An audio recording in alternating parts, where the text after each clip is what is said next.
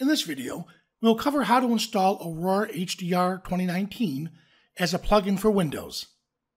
Let's get started.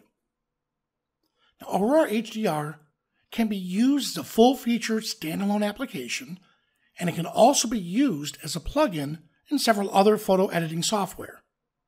To install Aurora HDR as a plugin, we recommend that you quit the host application, such as Photoshop, before you begin the installation of the plugin.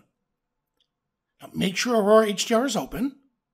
Click File from the top toolbar menu and select Install Plugins. A new dialog box will appear to show you which supported host applications you have currently installed on your computer.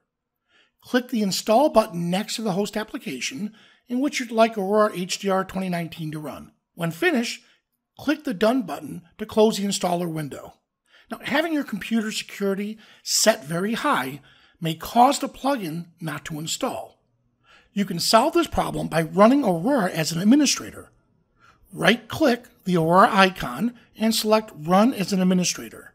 A user-controlled dialog box appears. Click Yes to continue to Aurora, and then install the plugins as usual. You've successfully installed Aurora HDR 2019 as a plugin for other host applications. You could use them in those applications or continue to use it as a full-featured standalone application.